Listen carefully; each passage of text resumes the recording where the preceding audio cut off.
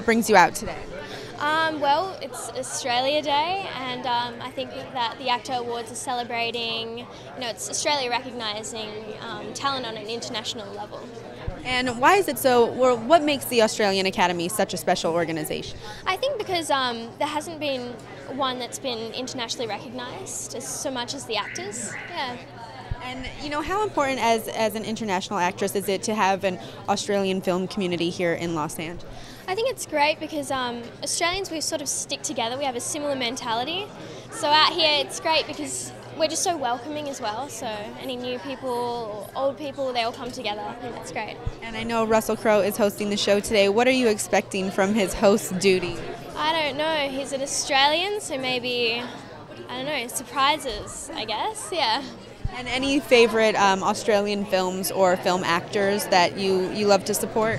Yeah, I love Kate Blanchett and Toni Collette. They're really character actors. I think they're great.